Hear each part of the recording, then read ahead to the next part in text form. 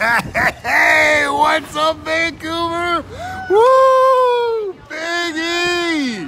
From Big E TV, we got Maddie back there. She was my countdown girl. Thank you so much, girl. All right. We got a full show today. Wellness Wednesday, everybody. First day of August. All right, we got some excited people in the house, as they should be, because I am friggin' stoked. I'm in the heart of Kitsilano. I'm at my favorite place, Whole Foods. I'm gonna keep my voice down. I don't want to disturb anybody, but I get excited when I get on there.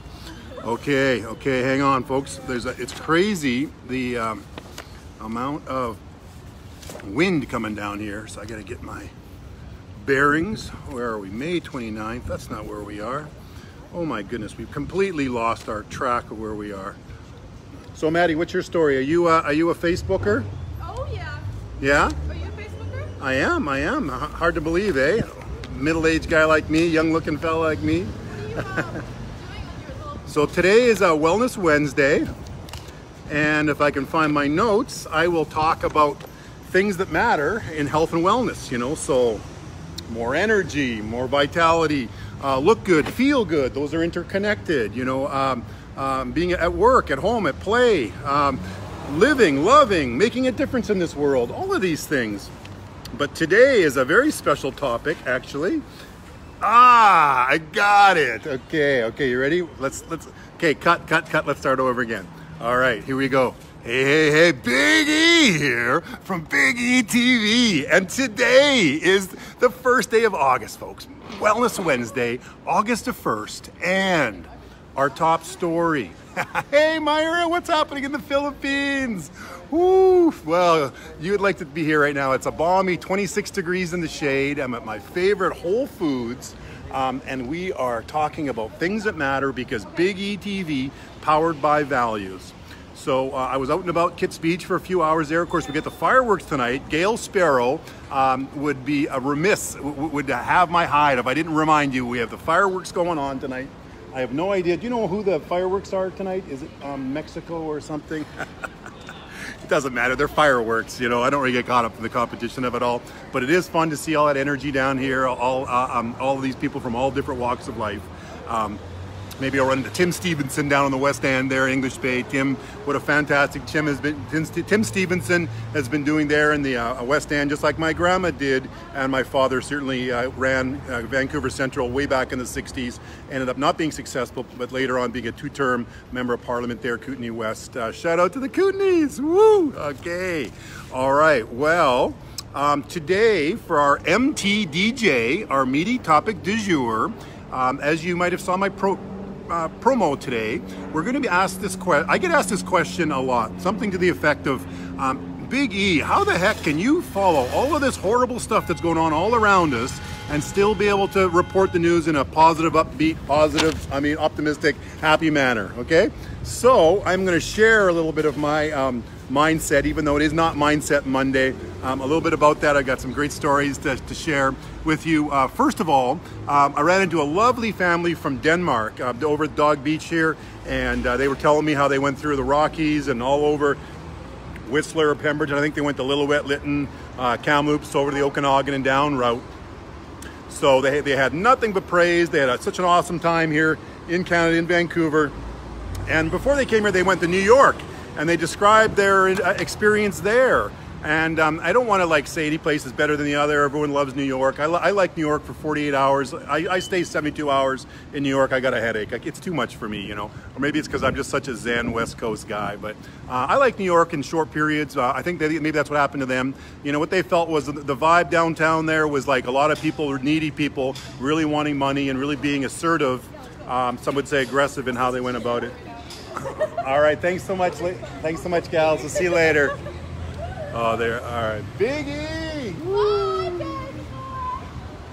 All right, those ladies are awesome. Okay, and so yeah, and then they said when they came here in Vancouver, they really enjoy it. So about how no one's pushy, everyone's just kind and considerate. Now, of course, this is this is the middle of summer. This is the best of times. This is when you see people at their best. I like to see people at their worst. Oh my goodness, I'm taking all these Trump supporters online here. I wouldn't say all, but a handful. You know, I give them credit for going back and forth a little bit, but oh my goodness, I mean, if this is the best that people, this is the best people are behaving at, I would hate to see people on their not best days. Let's put it that way. Okay, so how can we find strategies to manage this shit show that we're living in while still maintaining some sense of it's up to all of us collectively to make a difference in this world by being proactive and by being engaged in, yes, in politics, in the community, in the environment, in things that matter to people. We are very fortunate in British Columbia. We got a combination of the Green Party but mostly the New Democrats, Socialist Party, Green Party. What a collision made in heaven. And you think the Liberals would be standing up right now to the federal Liberals and the big business and the oil and gas and all those people that want to drive a pipeline up our ass here? No, no. If you ask anyone, hardly anybody here wants it. This whole idea of, hey Tina, this whole idea of is smoke and mirrors, that 50% of people are for against at Vancouver. Outside of Vancouver, most people are against, are for the pipeline. That's BS, okay? All that is Cambridge Analytica metrics where they spend money on social media to spin a narrative and blanket the market, get people in, and then they capture that polling at that exact same time so that they can show people, look, see, okay? It doesn't work that way, okay? I'm on the ground. Just in the last few hours, do you know how many people I ran into? Okay, let's start out with Dijon. Okay, I don't know if you can see this. This is so cool. This is a Saturday morning cereal pop-up. It's a gal named Nina, and I believe her boyfriend Dijon, who I played ball with G2 and Dijon in the Richmond Oval League there, very good basketball league. Saturday, August 11th, 10 a.m. to 6 p.m. Get this, folks. All they do is serve cereal, okay? You got a picture of Fred Flintstone and Bam Bam. You got Yogi Bear, and you got all these cereals. Oh my goodness, look at that. It's going to be a blast. So what a cool idea. So get out there and support them. 1636 Venables Street. So just out there near Commercial Drive. Saturday, August 11th, 10 a.m. to 6 p.m. Saturday morning, cereal pop-up. Get your cereal, $5 a bowl. They got vegan options, gluten-friendly options available, cash only. Music by Wreckage. So they are got it going on, folks. They got music happening. It's going to be a good one. And then, so on top of that, lovely family from Denmark. This is all the last few hours. Dijon Mustard, his girl, Nina. Also saw not one, but two Mikes, little Mike Verney, and of course Mike Wiener, who is a fellow world champion Zen Master member, although not a world champion like me, but he is a Zen Masters member of our basketball squad. And Natalie, who I used to work at the YMCA, she's killing it over here on the west side, doing some training now in private sector. And Zach, this really cool black fella, young guy I met, Steve Nash Fitness. I'm going to give that a 2-week trial, and he did an incredible job, Zach, of convincing me that he should be on Big E TV. In fact, I have to say I'm getting a lot of requests now. I'm going to have lots and lots of new guests coming on the show, and I'm excited to see the influence and that the people are wanting to use myself as a way to help give you the Big E TV bump, baby. You know it. Okay, so that's a lot of people. That's like in the last 2 or 3 hours, all of those guys. Oh my goodness. Okay, I want to have Zach on the show because Zach is a very interesting fella.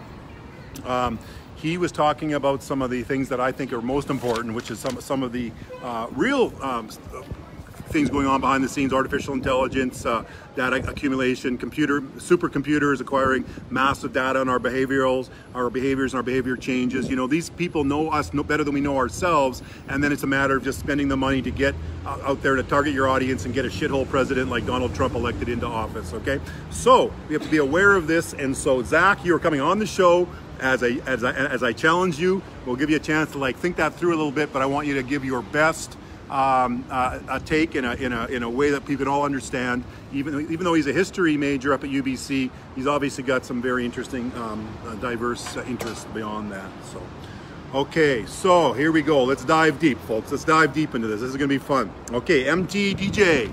I've got two terms this week, okay? We got the Machiavellian Party replacing the Republicans in the States, okay? If you want a little lesson on Machiavelli, we'll talk about that again. I've actually done a whole show dedicated just to Machiavelli and how the end justifies the means, and how you can be as mean or rotten or nasty as someone as you want to be, but you're going to, it's okay as long as you have like an outcome that is what you're trying to strive towards. That's basically the, or you can be as corrupt or cheat or steal or kill. Anything you got to do to, you know, achieve your means, achieve power, get in power, keep power, all that sort of thing. And that's basically the Republican Party in a nutshell. Very sad to see what's happening here, but the good news is we got the elections coming up here in 3 short months. So let's keep our fingers crossed, because we know there's literally hundreds of millions of really good, decent people in America, and it's those other 100 million that are the jackasses that we got to like be able to just talk to in a reasonable manner, engage with like I am doing. Do you think I enjoy spending these hours writing all this stupid stuff to people that are climate change deniers or pro-gun advocates, or, you know, all of the corporate one-liners that the right-wing media has got them brainwashed into repeating to make them sound intelligent? We're going to talk about some of these here on the show. Al White, what's up? Olga! Oh my goodness. Okay, Olga, I am going to take a shot at this. Berezovskaya. Olga Berezovskaya. It sounds like something Stephen Colbert would say. Hey, you guys, cool to have you on. Oh, June Khan. All right. Speaking of which, oh, hey, and Finn Donnelly. What's up, you guys? Okay. Oh my goodness, it goes on and on. Brianna, Tammy. Hey, you guys, thanks. Myra, thank you so much, sweetie. Okay, so to repeat, how Big E, people ask me, how can you follow all of this crap, all of this horrible stuff that's going on, and still do it with a smile on your face, still do it in a happy, upbeat, positive, happy manner? Okay, so here are some strategies to help manage this shit show that's going on, but at the same time, not get so turned off that you're not part of the solution. Because what's happened right now is that, and I'm sure this is by social engineering design, is that so many of the good people in this world have all been scared away because all these icky people are on social media just like tearing at us. And like, you know, so as a result, you know, they get these lesser educated people that have these, you know, they care about, I don't know, like not letting gay people get wedding cakes, and and you know, the immigrants are going to steal our jobs, you know. They're worried about all this peripheral stuff instead of staying focused on what matters. Okay, being kind to one another, treating each other with respect, looking at our world collectively, looking at our society. We're as strong as our weakest link. When you have a strong, is that you, Tom? When you have a strong link, when you have a strong underbelly of society where you're less fortunate to have a basic level of survival, we can walk around in peace and harmony. And take a look around, look at all these happy faces. Okay, all right, thanks a lot. See you later, Tom. Okay, look at how happy people are here, because we don't have guns in our society, because our children don't walk to school in fear of their lives and stress and anxiety. Hey man, what's going on? I like the purple. Very nice. All right, cheers. Where were we? It's so windy down here. My script just got blown away again. Here we go. Hang on, I can see if I can do something. Oh my goodness. It's crazy, but I love being outdoors. I love being in nature. I love being around people that I feel, I love being in a society. What's up, sir? You want to get on here, Facebook Live? No, I want to see how you do that. Oh, okay. How do I do that? Here's this piece. We buy this piece. So these are comments that come in? These are people from all over the world here? This piece, how you buy it. Oh, this is a selfie stick. Yeah. Expect to be ridiculed. I have 2 of them. Believe me, young people are always laughing at me all the time. How did you work it here? How does it work there? Well, you just like put it on your phone, okay? So. But what's under there? What's under where? Here, so turn it around. Oh, nothing. Oh, It just sticks in there. And it works. Like that. Yeah. Oh, just a stick. Yeah. Go to like Radio Shack or Future Shop or something like that. That's nice. What's your name? Moshe. Moshe. Yeah. All right. Okay. Cool. Bye. You're looking good, Moshe. All right. Stay cool, brother. Yeah. Okay, man, I am telling you, I am engaging with so many people today. It's great. I love it. We're making a difference. I'm getting all kinds of people hitting me up, want to be on the show now. Hey, Nick. Oh, how do you say that? N-A-I-K. Naik Atwal. is watching now. Way to go. All right, right on. Okay, so number one, I'm going to talk about falsities and what's true and what's false. Okay, I wish I had a okay. First thing, let's eliminate the negative things that we can control. Ding, ding, ding, true, okay? If you can take charge of something in your own life, I mean, first of all, if you're trying to manage all of the crap that's all around us, if you're not happy inside, if you're not happy with yourself, it doesn't matter all that other stuff. So don't even, you know, turn it off right now. Don't watch this and focus on yourself. Find inner peace, find inner happiness, find the confidence to be comfortable in your own skin. It all starts from within. Until you're happy with yourself, you're not gonna, and so focus on yourself first. So if you feel like you're broken or you're not where you should be, get that stuff in order, get to be in a good place, and then these things will start making sense, because now you have the confidence to move forward and to engage in an everyday life, liking yourself, loving yourself. And when you do that, I'm telling you, brothers and sisters, you got lots and lots and lots of love and energy to give, as I try to show to you every day, 6 o'clock right here, Big E TV, Facebook Live. We're powered by values. And the next one is, we should worry about what we can't control, okay? The fear, the anxiety, the stress, the worry, all of these things, okay? Should we be worried about these? No, okay? Make the changes in life that you can, that you can control.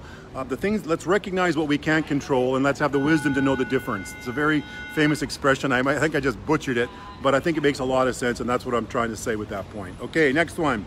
Let's think beyond ourselves. Okay, let's leave a legacy that's bigger than ourselves. So for most people, they're in a very we talk about being the me generation. And the millennials are in the me generation. Well, guess what, folks? Generation X, they were the me generation, and baby boomers, they were the me generation. We live in a me society. Okay, part of that is survival. As human beings, it's instinctive for us to survive. But this idea that we look after ourselves first, that's okay. That's very ritualistic and instinctual of us, okay? But at the same time, why not think beyond ourselves, our legacy? Our legacy should not just mean about passing some money down to your kids, okay? What kind of difference are you going to make when you're at your funeral and people are talking about you? What kind of things are they going to say? How many people are going to show up? What people are going to show up? Who are the people that you touched in their lives? What is the difference that you made? What is going to be your legacy? Yes, of course, we should think about that. I love to think bigger than I love that when people think bigger than ourselves, and that's the only way we're going to get back on track. Let's face it, folks, right now, the human existence, human mankind, we're losing the battle, folks, okay? We're in the matrix, we're up against the machine. The machine are the few large corporations that are left, in concert with liberals and conservatives here in Canada, with Democrats and Republicans in the States. The only solution is going to be a la resistance, this socialist undercurrent that's gaining steam thanks to Ocasio-Cortez there in the States and people like that. So next one I got is on social media. You should fight fire with fire. So all of these guys that are pro-Trump, that are pro-big business, that are climate deniers, we should just fight right back with them. And I say no, false. Okay, believe me, I've been dealing with this. Okay, you need to use reason, common sense. I do a little bit of chastising. Sometimes the best way to make your point with some of these people who have this Machiavellian approach where they can just have no morals, no scruples, no consideration for others. They're mean, they're nasty. They don't care, because as far as they're concerned, Donald Trump just lowered their taxes by $500 a year, and so that's the guy that they can wrap their minds around. This is the kind of world that we're living in. Be happy, be healthy, be confident. Confidence is driven from a healthy, happy body.